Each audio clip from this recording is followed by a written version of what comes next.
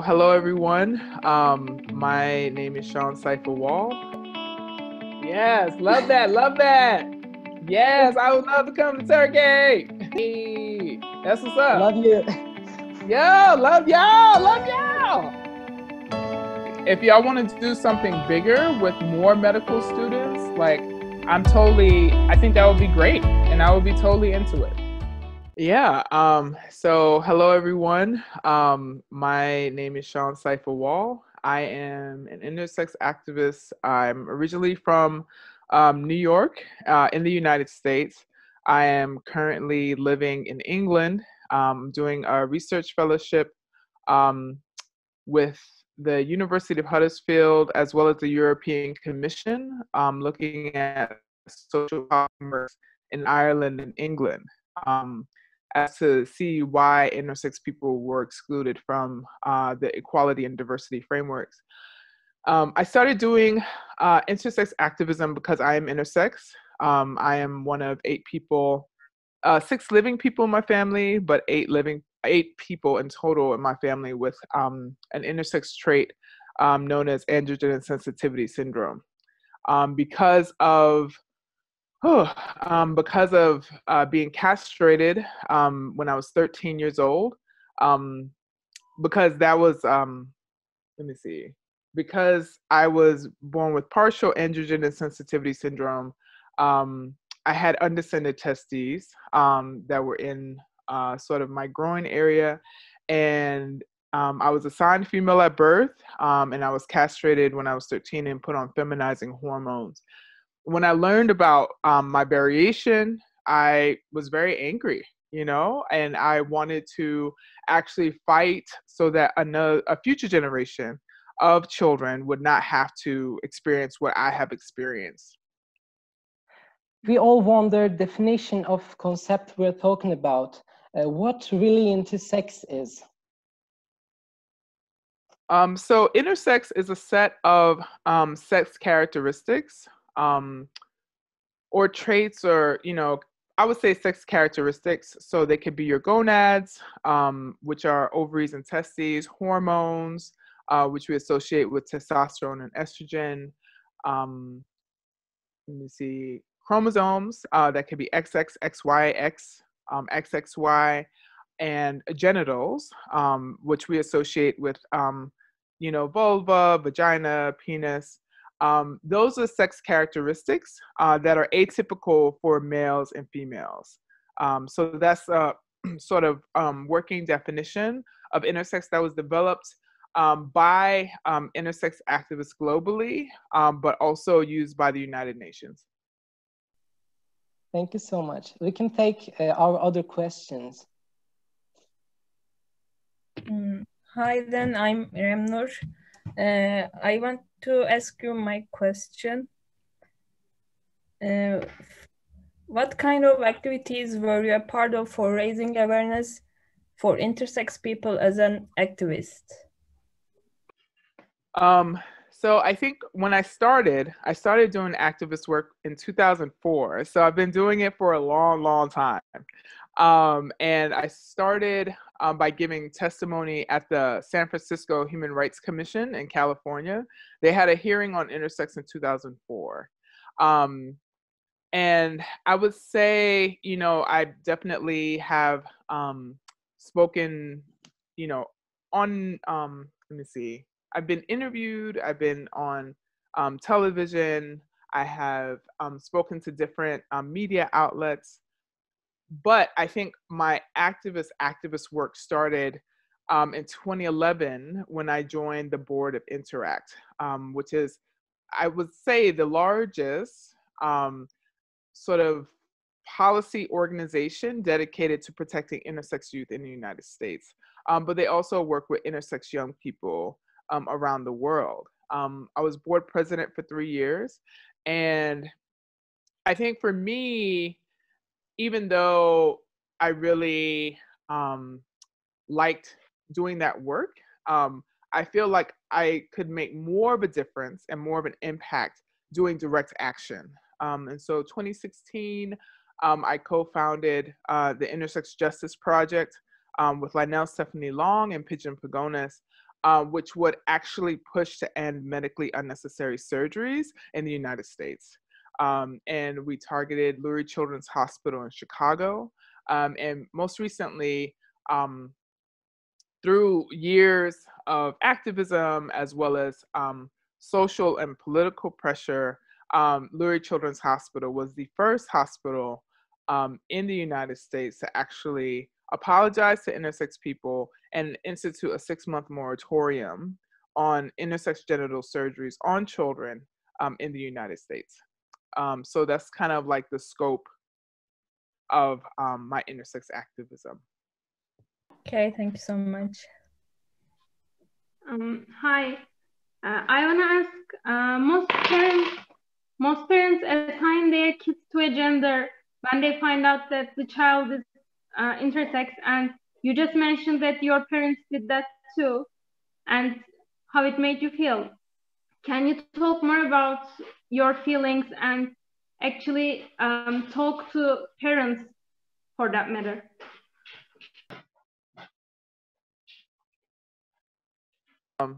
Sorry about that. Unfortunately, we live in a society that's very binary.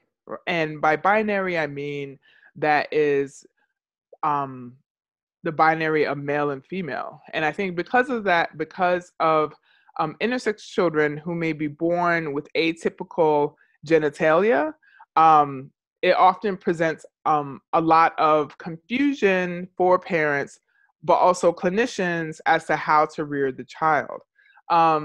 And I don't think it's so much confusion for clinicians as it is bias that they feel that children should either be male or female. So there are some parents who have opted to raise their children as non-binary, or sort of like to use, I guess, sort of like gender neutral pronouns like they and them, until the child sort of lets them know what gender that they prefer. But unfortunately, I would say, at least in the United States, because that's the context that I know, children are still being assigned the gender. But what makes it problematic is that they're doing surgery in order to align the gender with the assigned gender with the body. And I think that's what's problematic. And I feel like intersex activists, you know, I think speaking, I don't want to speak on behalf of intersex activists, but what I feel personally is it's like, given how binary our society is, I feel like we should assign a gender, but I think we should also not do surgery. And we should also wait until the child is of age to consent to surgeries that that they want. Thank you so much. Hi, my question is, people think intersex, hermaphrodite, and transgender are the same. So what are the differences? So a lot of people have used the term hermaphrodite. I think hermaphrodite probably is known in every language around the world, because that's our understanding of someone who may have sex characteristics of both male and female. So hermaphrodite is not a sort of like, it's not politically correct, but it's also not an accurate term, because intersex people don't have sort of like characteristics of both, right? I think if we think about intersex as a spectrum, I think intersex traits exist along a spectrum of biological sex characteristics that can manifest in the human body. So, you know, there are some people who are intersex who identify as hermaphrodite, just like there are people who are LGBT who may identify as queer. So as far as like reclaiming that word, I think it really depends on the person. I don't use the term hermaphrodite. You know, I think some people may use intersex to describe themselves. Some people may not use intersex. Some people may use variations in sex characteristics. Some people may use DSD, which is differences in sex development. Doctors use the terms disorders of sexual development, which is problematic. And transgender is different from intersex because for the most part, transgender people are not subject to medically unnecessary harmful surgeries, and intersex people are. And transgender is about gender, which is about how a person may perceive themselves and how they feel internally, right? So they want their biological or assigned sex to match with how they feel, which is gender, you know? Whereas intersex people, it's a biological reality that someone is born intersex. And there are at least 35 intersex variations that we know about. Thank you so much. Hi, I am Doa. I'm gonna ask you, the most people think that the intersex people can't have a gender. What are your thoughts about that? Yeah, I think intersex people do have gender. I think everyone has a gender, you know, whether you're intersex or not. I think if people feel that intersex people don't have a gender, I think it kind of contributes to sort of marginalizing intersex people, because intersex people, regardless of how they're born, gender is about how you feel. So I was born intersex, but I feel male, right? So I identify as male. Male is my gender. So yeah, I think intersex people have genders, just like people who are non-intersex. Thanks for your answer. Well, first of all, welcome. Here comes my question. Well, most people think being intersex is a disorder, and what do you think about doctors' approach to this situation? Yeah, I think when we think about intersex as a disorder, we actually contribute to pathology. And I think the reason why intersex activists have pushed back against the term disorders of sexual development is that intersex people are already pathologized based on how our bodies may present.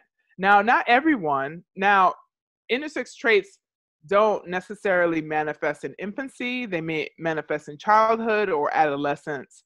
And some intersex people find out that they're intersex when they're adults. So we really don't know who is intersex and who is not. But the people who are visibly intersex are often subject to harmful medical interventions. So when using terms like disorder, which was created by the medical establishment, it actually creates circumstances by which intersex people are subject to more harm. Because if someone is considered a disorder or not normal, I think it becomes easier to harm them. So that's why, for me, it's actually a matter of pushing back against this notion that intersex people are disordered. Thanks a lot. Hi, I have a question related with the last one. What are your expectations from us as a new generation doctors? Oh, yes! Okay, so I feel like as a new generation of doctors, I feel a lot of hope, because I feel like you actually can change the system. You actually can push back against this ideology that intersex people are not normal, that intersex people do not deserve the same level of care and respect as people who are not intersex. I think I think what you're up against is a very conservative institution that says that intersex people, have to fit in one box or another. But I feel like a lot of hope with your generation, because a lot of young people, because you have access to the internet, social media, you're actually able to hear the perspectives of intersex people who have been harmed, right? And now you're actually informed by the voices of intersex people. So, I hope that you can carry that moving forward. Because I think what intersex people want more than anything else is that we are striving for a society where children get to actually consent to procedures that they want. Like, young people actually can consent. That's the problem. It's not based on consent. And so I feel like as a future generation of medical students, keep learning, keep listening, and actually push back against these structures that try to silence your voice as medical students. Because I think it's going to require your bravery and to be able to step forward for what you know to be right. Yeah, thank you. Hi. How does people's assumptions about intersex people affect your social life or education? I think for me, I think there isn't a lot of knowledge about intersex people. There's not. We don't know a lot. You know, I think we're still learning about intersex people. So I think, you know, as far as my social life is great. It's fine, you know. But I think it really depends on the context, right? Because I think if you're intersex, you know, last year, I submitted a report to the Open Society Foundations about intersex activism in the Global South. And in some places, intersex is conflated with LGBT. And as a result, if people come out as intersex, they could be persecuted in the same ways that LGBT people are persecuted. So I really think it really depends on context. I think we always have to be mindful of context. I think for me personally, you know, because I grew up as queer, because I identify as queer as part of the LGBT community, I think I found more acceptance being intersex. And I think actually because of being part of the LGBT community, I've been actually able to sort of share my perspectives and get the love and support, you know? But that hasn't been everyone's experience. And I think it is definitely a different experience if someone is born with an intersex variation and may identify as straight, you know? I think that is definitely a different experience, right? Especially for people who don't identify as queer, who are gender conforming, who, you know, adhere to the gender binary. I think it could be really hard and really difficult. Because again, doctors are playing God and we don't know how children are going to turn out. We don't know, we can't assume or make guesses about someone's gender identity from birth. We just can't. And I think we should always, doctors and parents should keep an open mind around gender. So I think as far as my experience, yeah, I think the one thing I would change is that before I came out as intersex, before I was a more public intersex person or figure, it was very isolating. And I think that is caused by just, you know, feeling that you're the only one. There aren't a lot of intersex people are out, especially when I was growing up. I think there are more, and I think social media has really been able to connect intersex people.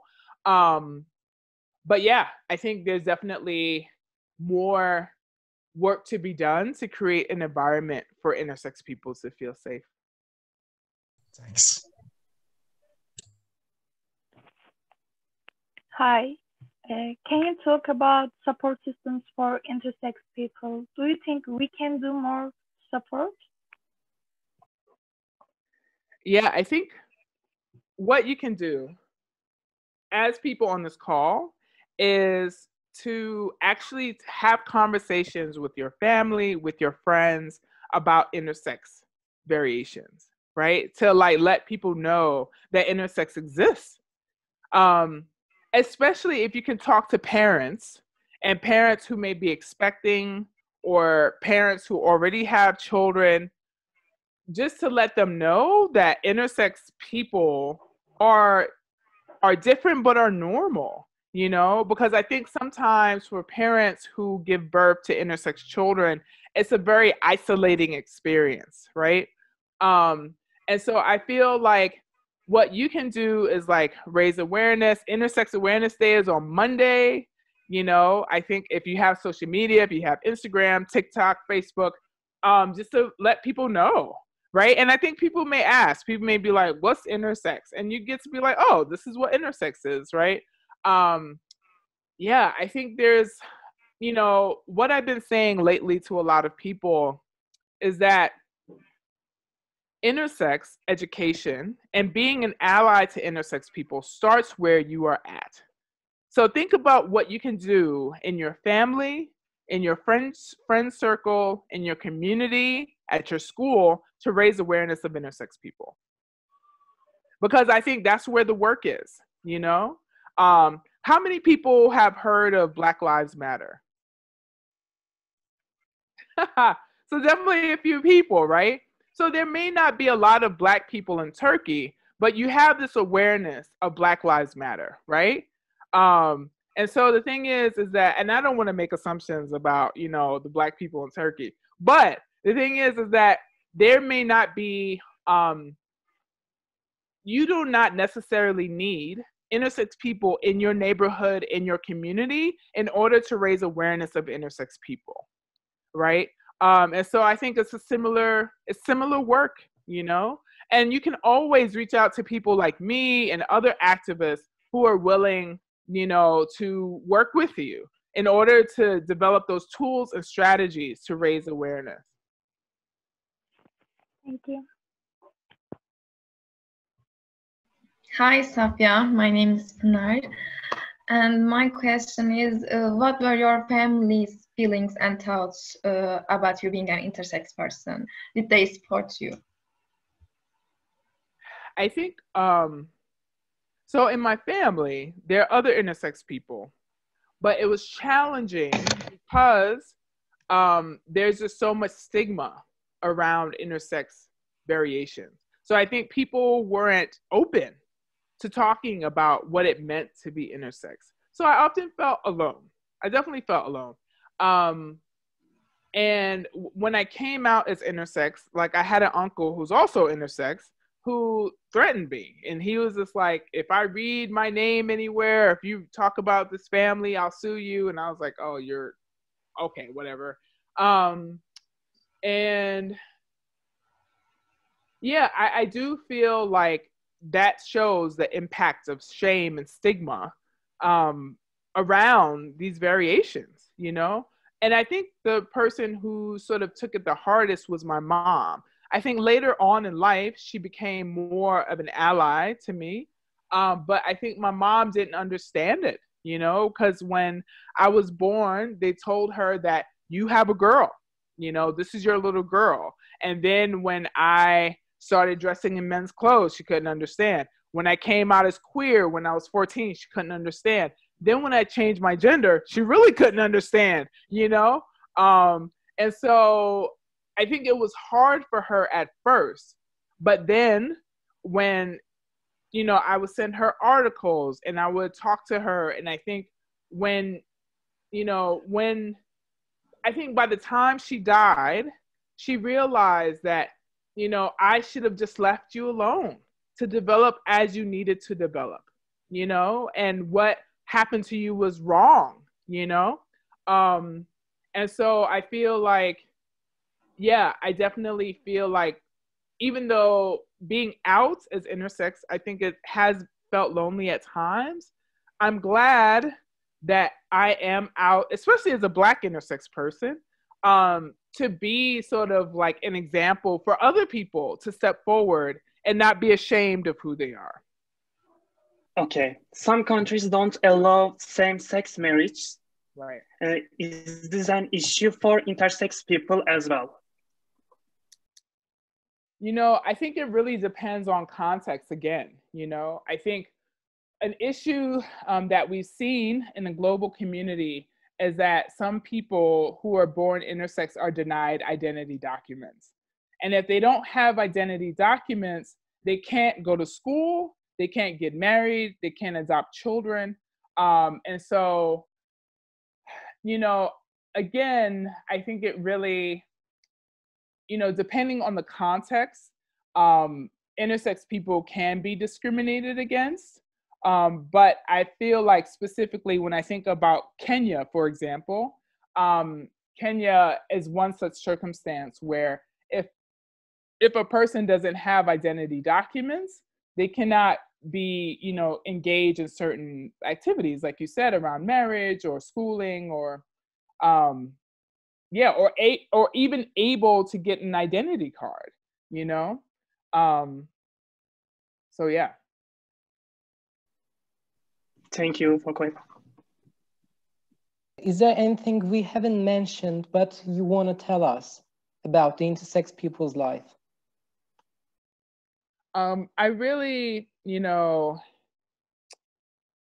I think it really just depends on context. You know, I think it depends on the context. I think it depends on the cultural background, the cultural experience. I think it's complicated by sexuality, it's complicated by race.